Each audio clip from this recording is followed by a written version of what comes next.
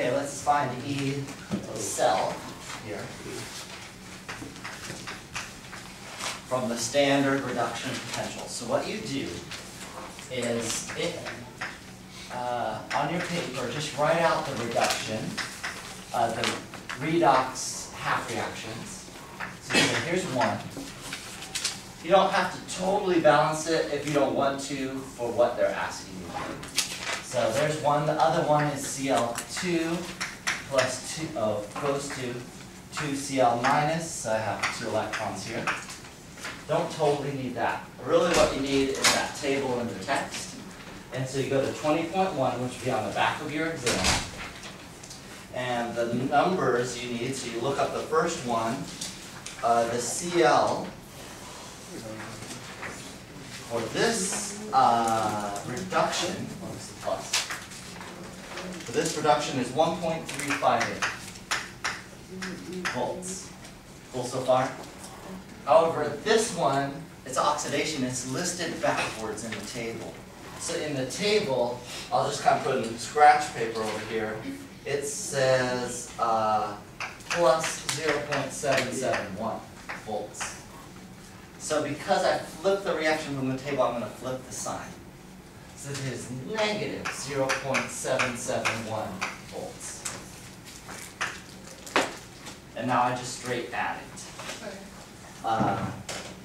So that's going to turn out to be 0.587. 0.587.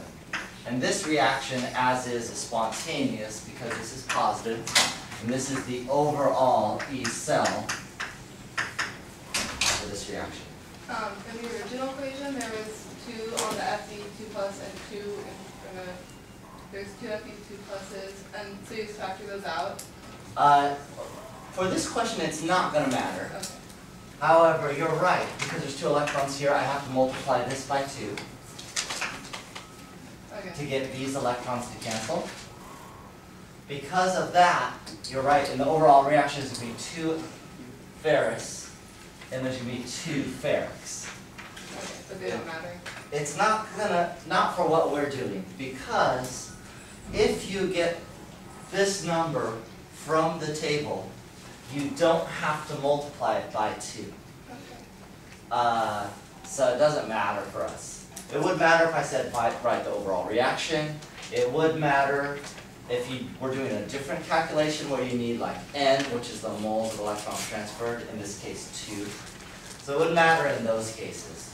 But for this one where you're just adding half reactions, it's fun maybe, but that's about it. Okay. Yes? For this, Yeah. why, okay, since let's say we were balancing it, we multiplied the oxidation reaction by 2. Yes. Why wouldn't we multiply the E cell by 2 also, like if it is a Hess's law when we add it? Like when we multiply the equation by Right. 2? You're why totally don't we? right. For Hess's law, delta H, delta G, every other thermodynamic value possible, you do multiply. So why is E cell so special? E cell, in this case, is just a different situation. So E cell here, it does not matter that this happens once, or twice in this case, or a billion times. It's going to have the same voltage potential. Okay. There are other half reactions that you would multiply that we're just not seeing because we're not doing it in our class. In our text, there's a little "Are you wondering?" that answers that question. And basically, if you have to derive one of these from first principle, what's called elementary equations, if you remember your simultaneous equations from 2A, probably, maybe not. But if you have to derive this from what's called from elementary reactions, then you do multiply E cell. But once you get the overall E cell set for your reaction, there's no more multiplication.